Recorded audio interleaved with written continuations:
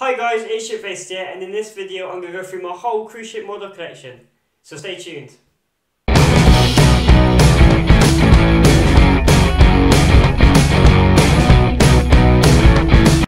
So as you can see, if you look at the models, I've mostly been on Royal Caribbean.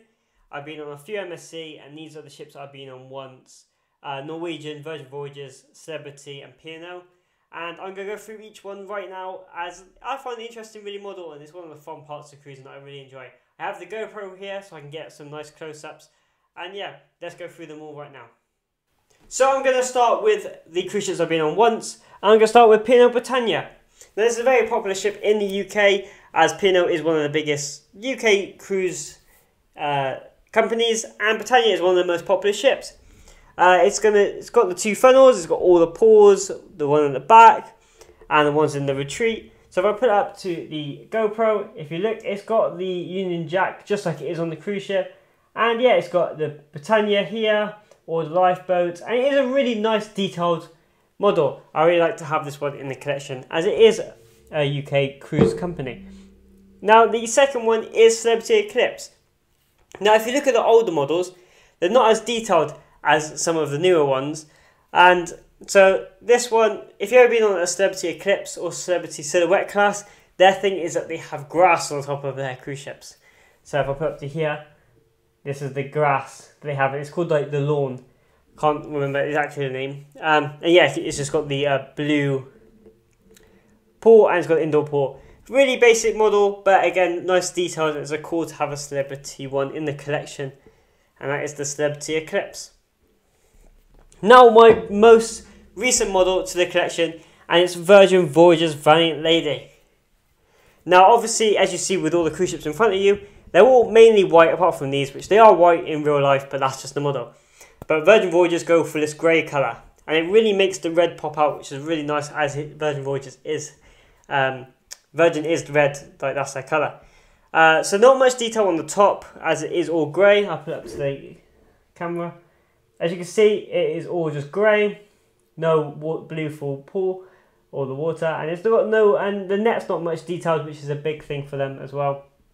But it's a really detailed model with all the balconies and all the lifeboats, which they've all got red, and the Virgin Voyages, and on the back they have the Virgin thing at the back as well.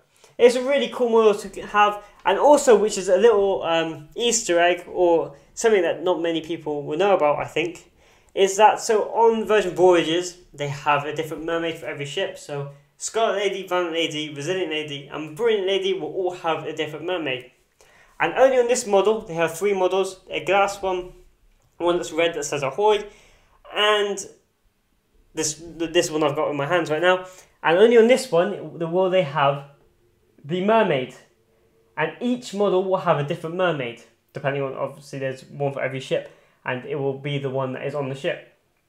I just thought it's a really cool thing for them to add, and it really makes the model unique to that cruise line or cruise ship. Then I have Norwegian Escape. Again, this is a really cool detailed model with the water slides. Then it gets a bit just like grey. There is a climbing area here, which they haven't really added. I think they've tried. And then the back outdoor cinema.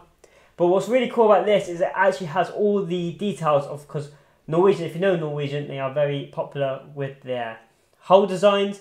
As you can see, it's got it all the way across to the back of the ship and all the way on the other side. And I think this is really cool to have it so detailed. And yeah, this water side was the best one. This one wasn't open, which was annoying, but I was only on there for one night.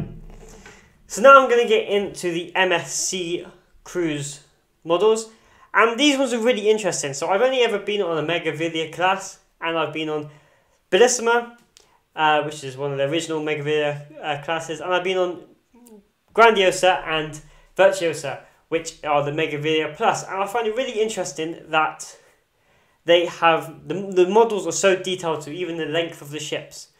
So I've got here the Bellissima, which is the original Megavilia design, and here I got, which was this one, I got Grandiosa.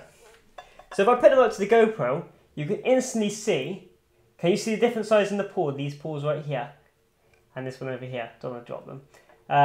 Yeah, this different size, because that's one of the one of the differences between the ships. And also, can you see the hot tubs? The hot tub is now like this like semi-circle kind of shape, and this was a circle. So it's the way that they've just gone even to the detail of the like the jacuzzis and the pores, just so it is. And even I've put them up next to each other, and the lengths are different, which is, I think, it's such a cool little detail by MSC. And so yeah, if I put this up to, these ones are all grey, so not much detail. They are, you can see like all the balconies, and they got all the water slides, and yeah, they got the blue for the funnel, which MSC have on all their ships. And like, the thing is, like, this one's silver, this one's blue, and there's something else different. But yeah, they're all basically the same, as they are the same ship basically. Apart from, yeah, I just thought it was really cool that they have different pore sizes for the different ships, which I love detail on the cruise models, and they really have gone extra just to get that little extra thing that they changed. Now, I'm moving on to Adventure and Navigator of the Seas. And this is what I mean by, so this one I got in 2013, and this one I got in, when did I go on Adventure? Navigator, 2017. Navigator is the only one I didn't buy on a cruise ship because they were sold out. So I don't know actually when this one came out, but they are basically identical apart from a little like colour. And this was really, really light, and this was really heavy. So yeah, as you can see, they're just green on top. They are a bit broken. I did get these when I was a kid, so I didn't look after them as good as I do now with my models. So yeah. And it's a bit of like a beigey colour, and this was just really light, which is different. So yeah, they're basically identical with the greens on top, so it doesn't show much detail. And now I'm going to move on to, I have two Independence models, one for the pre-upgrade to the new version of Independence of the Seas and Independence 2.0, which was a really cool model to get because they have really put in a lot of detail to this one. So I'm going to show you the original Independence of the Seas first. So this one I got on, I actually had one but it broke, so I don't know, I've been on, this is the ship I've sailed on the most, 10 times, and yeah. So this one I got in 2014. So it's one of the early models, and it's really detailed. This is one that is actually really detailed, because actually, fun fact that I did find out a few years. So on Adventure of the Seas, I bought a top with every single logo, every single cruise ship on Royal Caribbean, but Independence wasn't there because Independence was actually using a different shopping supplier. Hence why their models are a bit different to what Navigator was. It might just be a coincidence, but I just thought it was quite interesting. Hence why it wasn't on the top, because it wasn't actually used. Just all weird little facts. So yeah, this got the pause, the H2O zone, the mini golf where it used to be, flow rider, sports court. It got a little grey rock wall right there, and then the running track that goes all the way around. And then it also has all like the balconies. So it's a really detailed model. So then I'm gonna get to Independence 2.0, where they completely gutted the ship basically and redid most of it. This one is one of the most detailed models I've seen on a cruise ship. They got now the splashaway bay, which they replaced the H2O zone. They now moved the mini golf to the front of the ship and added rooms here, which I have got a room tour if you want to check that out. It is on my channel. And the running track is now just here compared to where it was on this one, all the way around the top of the deck. Then they also added water slides at the back and the sky pad, which I'm still not sure on. I'm going to have to go and try it on another cruise ship. The rock wall, flow rider, and those that play area thing. I can't remember the name of it. But yeah, this is just a really detailed model. It's really cool to get my hands on the new upgraded Independence of the Seas, because I went on 4 cruises that year it got upgraded, and I only ever got hold of. They only sold it on one of my cruises. The rest of the time it was sold out.